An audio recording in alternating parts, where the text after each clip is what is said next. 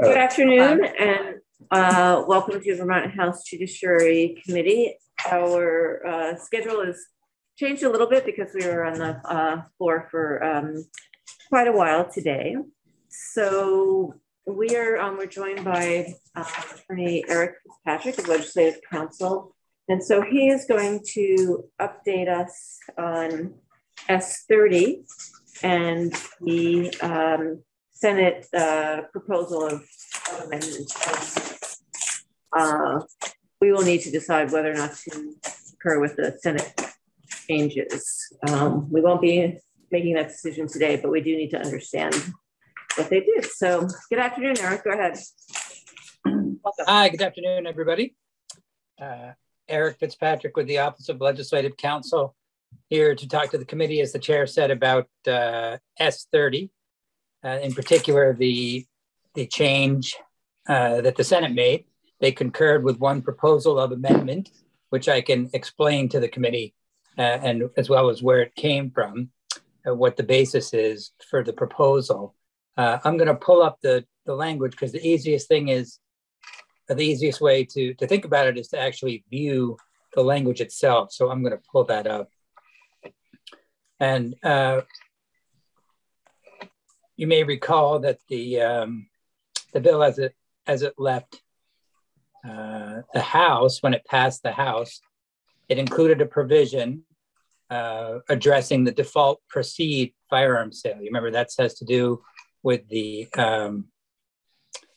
background check, and the default proceed refers to the provision in the federal background check law that has a 3-day process under which, if a person hasn't gotten a positive response yet, or if the firearms dealer who's conducting the background check has not yet received a positive response from NICS, the National Instant Criminal Background Check System, then they can proceed with the transaction and sell the firearm to the proposed purchaser after the passing of 3 business days. So, ordinarily, certainly in the vast majority of cases, there is a response very quickly about whether the person is prohibited, because their name may be in one of various databases that NICS is looking at that would prohibit them from possessing a firearm. But if they're unable to get an answer within those 3 business days, then the dealer, the federal firearms licensee, the FFL, has the discretion to proceed with the sale. It doesn't mean they're required to proceed with the sale, but they may. That's what's referred to as the default proceed, otherwise known sometimes as the Charleston loophole. But from a legal perspective, we refer to that as the default proceed. So that's the way that it left. I'm looking at the language right now. You'll see the change that the Senate made is highlighted. The way it left the House was that the default proceed process was amended for purposes of Vermont law by adding the underlying language that you see in subsection D here. So you remember the idea was, all right, a firearm transfer is not going to be able to happen unless, if the transfer requires a background check, then there has to be a positive response from NICS. And that's what that language is that says a unique identification number is provided. That unique identification number is only provided when there's a finding by NICS that the person is not prohibited from possessing a firearm. So in order to get to proceed, there has to be this affirmative finding that the person's not prohibited. But you had some qualifying language at the end, provided that, and this is the struck language, provided that if the identification number has not been provided within 30 days, then the transfer may proceed. The idea being that, I remember under federal law, there's this 3-day default proceed. And the idea was, well, that after 30 days, at least for purposes of Vermont law, the transfer may proceed. But you remember also you had to think about the interplay between this language and a federal regulation, which I'm going to switch to right now, because under the Bureau of Alcohol, Tobacco, Firearms, and Explosives regulations, which I just switched to, and you'll see, I'm going to move down to, and so you see that it refers to what we've just been talking about. There's sorry, was somebody had a question? Yeah. Are you trying to share your screen? Because we don't have the shared screen right now. Oh, you don't? No. Well, let me go back to Zoom. Thought I had that.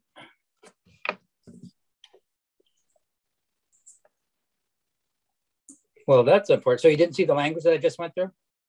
I think we're fine. We all have a copy of the hard copy of S.30, so we probably have that. Oh, that's good at least. All right. Let's see if this works. Are you seeing it now? Yes. Oh, phew. Thank you. So, having said that about the 30 days that provision that had been added in the House version, you'll see there's this ATF regulation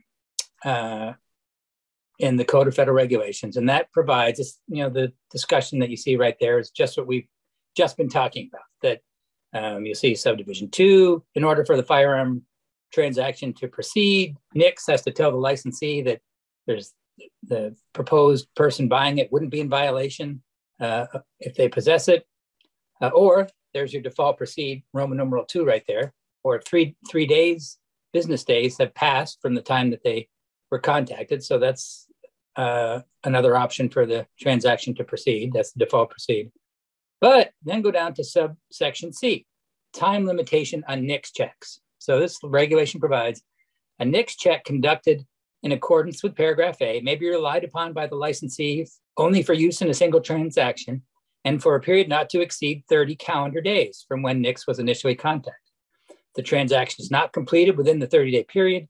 Licensees shall initiate a new NICS check prior to completion of the transfer. So remember, the committee discussed this, and upon a more detailed examination in the Senate, they came to the conclusion that the language of the proposal, that highlighted language, I think it was consistent with what was said in this committee, that the idea was to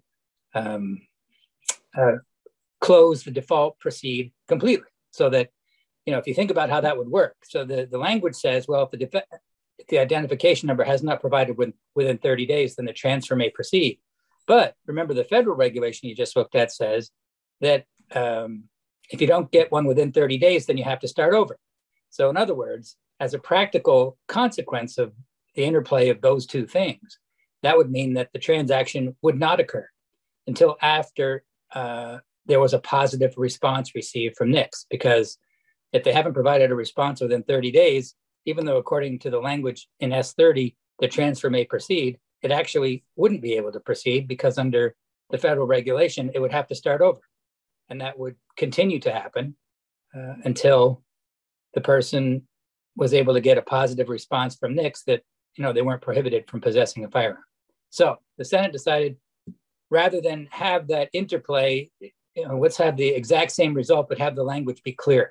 So they just struck that 30-day reference completely, because I think it was Senator White who mentioned that technically saying that if the identification number has not been provided within 30 days, then the transfer may proceed. That's, ambiguous, because that may be true as a matter of state law. If this bill passed, then the transfer may proceed under state law. But technically, it couldn't proceed because of that federal regulation we just looked at. Wouldn't be able to go ahead until they got a positive response. So they said, purposes of clarity, we're going to strike that completely. And that way, the language would read, I think,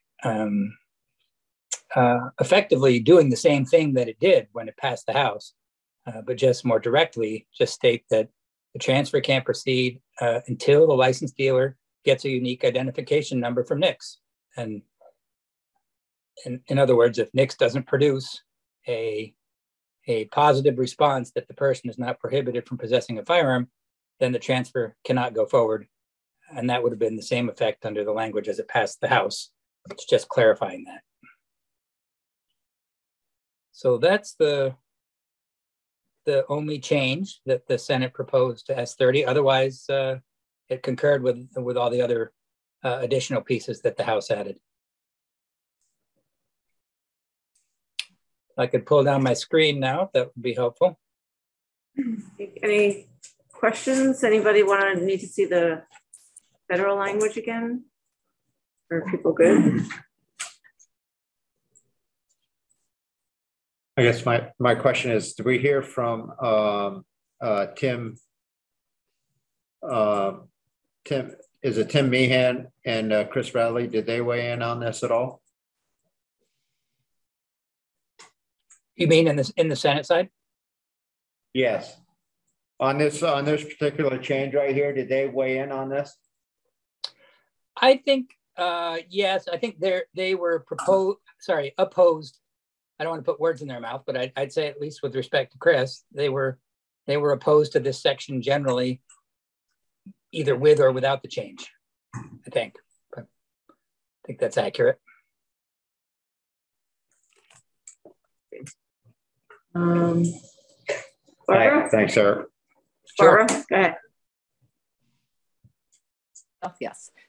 So Eric, if we didn't make the change, what would remain? I mean, obviously the Senate could, I get the sort of mechanics, but let's say the Senate concurred. What exactly do you think would possibly lead to a consequence of it being ambiguous? Like, would it go to court? Would somebody's gun sale not go through because it got canceled on the morning of the 30th day and we had in mind midnight on the 30th day? Or I think, yeah, it could absolutely be litigated because of the ambiguity. Probably would be surprised if it didn't end up in court at some point to try and figure out whether that meant, whether that phrase, the transaction may proceed, what it must have meant in light of the federal regulation saying it can't. So yeah, I think that that's probably one of the results that would happen. Thank you. Mm-hmm. Any other questions for Eric? Okay, so we're not going to vote on this today. We'll have to report on Thursday. It's on notice today, but Will is going to ask for just to delay one legislative day, and then so we'll do this either tomorrow or I think that's it. All right, great. Well, thank you, Eric. So we'll let you go early because I don't think 10 minutes was certainly not enough time to do a walkthrough. So we're going to see if we can get you maybe tomorrow morning or maybe for all the witnesses or something to do a walkthrough of the other bill. Either way. I mean, we could start. I know, obviously, you're right. We wouldn't finish the walkthrough, but could start now for a few minutes or put it off till the morning. Either whatever works better for you guys. Okay. I mean, if doing it for 8 minutes is if that makes sense in terms of you walking through, sure. I just so I'm not familiar enough with sort of the flow of it as to whether or not that would be a good idea. But if yeah, I mean, maybe it wouldn't hurt, I suppose, to sort of give the committee the flavor of it, right? Yeah, like give a big picture of what it's attempting to do, and then in an actual walkthrough, you can go more section by section. Yeah, sure. Yep. Okay, so it is H475.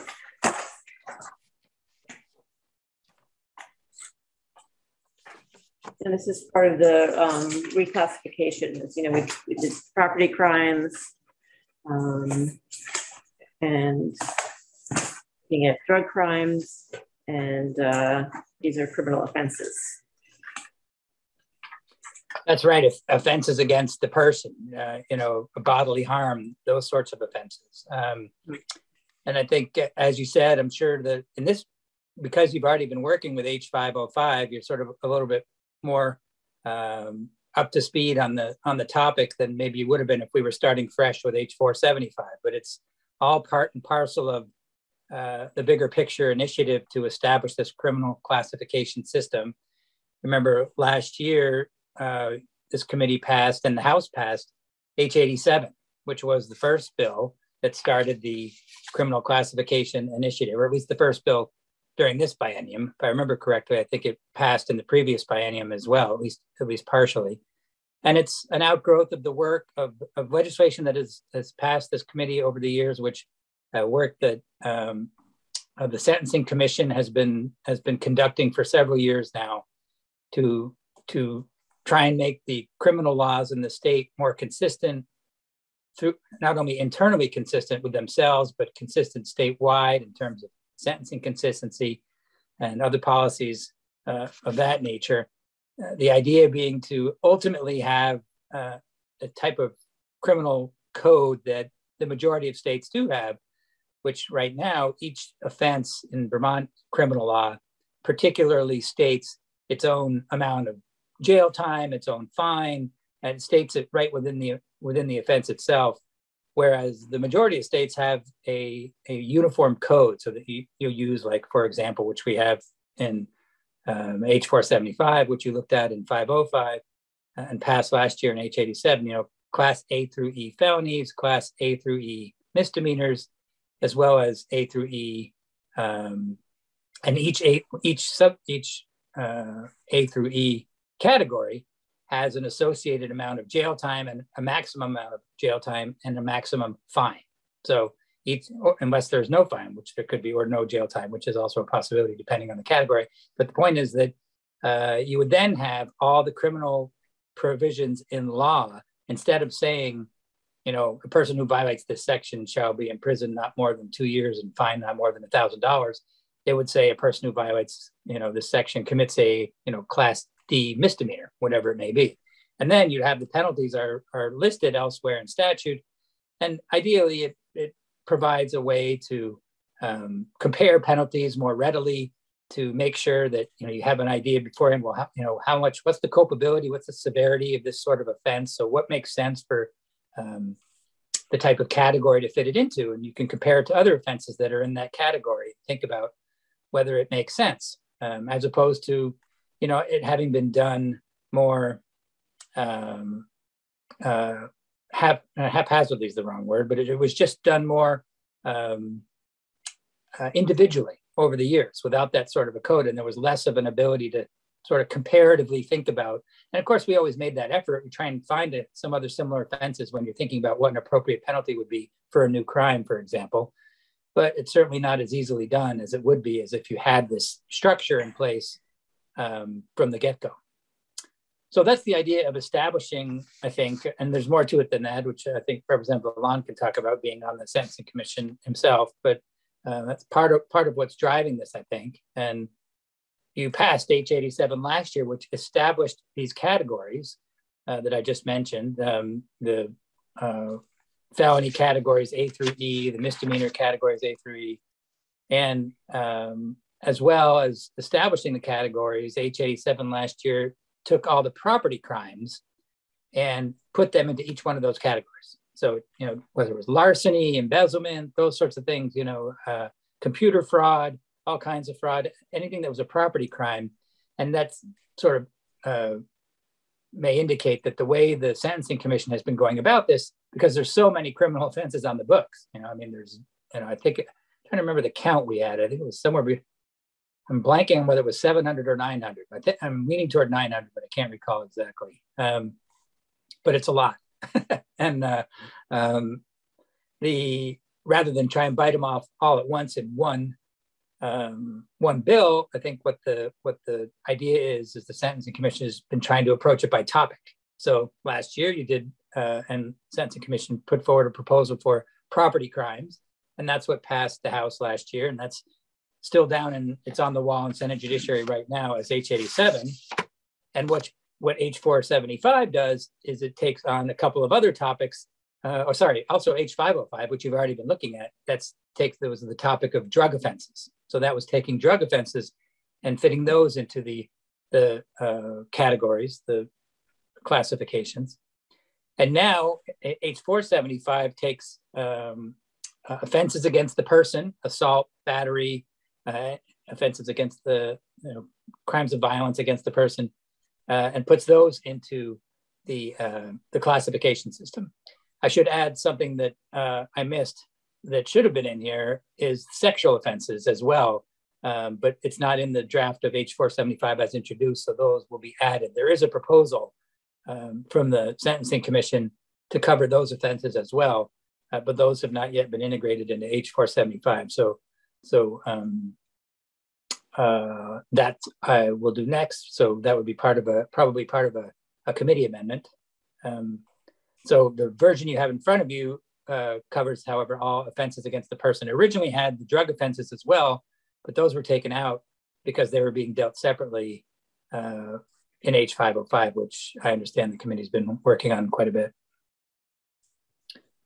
So that's kind of the background of what's going to be in there and why it's all set up the way it is.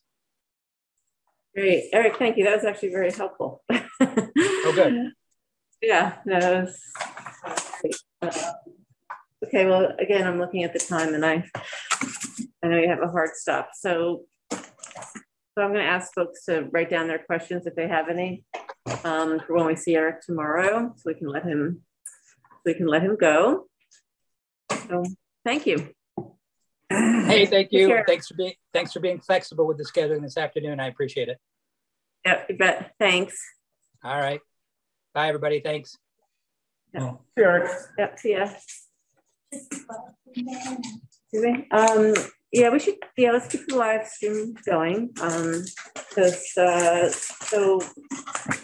we have quite a bit of testimony on this tomorrow, and trying to see if we can get Eric in. Maybe I think we have more time than we need at 9 o'clock tomorrow morning, so maybe Eric can do the walkthrough at some point. But actually, his overview was great, and I think if we read the bill, we'll see, having done 87 and 505, that it makes sense. Yes. Go ahead. I will get to Amber the recommendations from the Sentencing Commission that led to these, so that they'll be posted under my name on this bill. Okay. All right. Great. And then Evan Meehan has submitted testimony.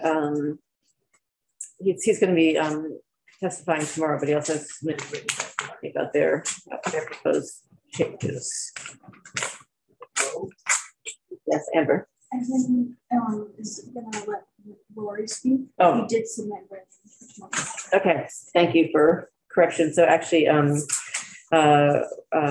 state's attorney will be testifying, not Evan. We'll be discussing Evan's written submissions tomorrow.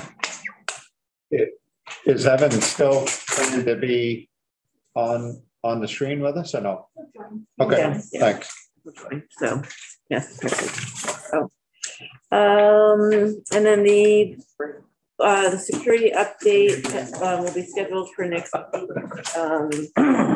That the chief is probably doing most committees, my understanding. And then I know it's been a long day. Let's just take a few minutes. I'd like to get a sort of pulse weather report on age 631 and Act relating to raising the age of eligibility to marry. Since we have a number of us together, and Barbara and Coach Tom did need to leave, but just generally, again, we're not voting today, but generally, are folks okay with it? Not okay? Feel like we've had enough testimony? Need more? Well, we've only heard from one group of people, right?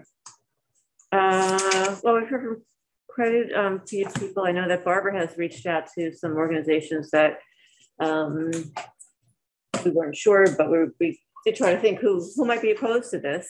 And so Barbara did reach out to some organizations, and I believe has not heard back. Barbara's shaking her head that she has not heard back. There's no groups out there that oppose to this at all? Not that we've heard. And that would want to raise their voice. I think you'd also. I think I mean, I continue to have questions about whether there may be some unintended consequences, but I think those questions were vetted really heavily in the Vermont Women's Commission when they looked at this, and they reached out to a number of groups and tried to identify folks who might be opposed to it, and also I think failed to turn up in opposition. So that's allayed some of my questions of like, what are we not thinking of there? Right. As I've asked questions about it, that's what I've understood, is that there was a pretty thorough vetting of it in the Women's Commission, and no one came forward in opposition at that committee there. Okay. It could be useful. I can't remember if Carrie testified or not, because I had missed some of the first introduction of the bill, but it might be. I know, I'm thinking a valuable witness to I don't think she did, but we may have to check. We may have submitted testimony, but I will I'll check. And if she has not, then yeah, thank you. I will reach out to her. So that's a thank you. That's a big question mark. Okay. Yeah, I think my only reservation at this point is that we haven't heard any opposition, and whether is that because there isn't any or there isn't any coming forward. But I think there's more than enough compelling argument to really consider the change. And again, I kind of get the same digging into Vermont Commission on Women, their work on this, and looking for the unintended consequences. I haven't really stumbled across any. So far, I definitely want to hear if there's anybody else on the bill that we should be hearing from and considerations we should be taking, but the initiative has nice work going forward. Great, thank you. Yeah, and yeah, I'll say, yeah, I share the concerns already expressed with unintended consequences, because it seems as though this was a learning experience, or there weren't unexpected things in other states. But I feel like, we're not the first to look into this. I feel like we can sort of build off what's been done before. I feel comfortable with the idea of the bill moving forward at this point. I certainly could support it. I feel like, it's been looked at very thoroughly. I feel like we've got a good handle on what the potential outcomes would be. We've heard very strong support from it, from the group who's involved. And, and as been mentioned, we haven't heard from people who are opposed. And are they out there? Maybe.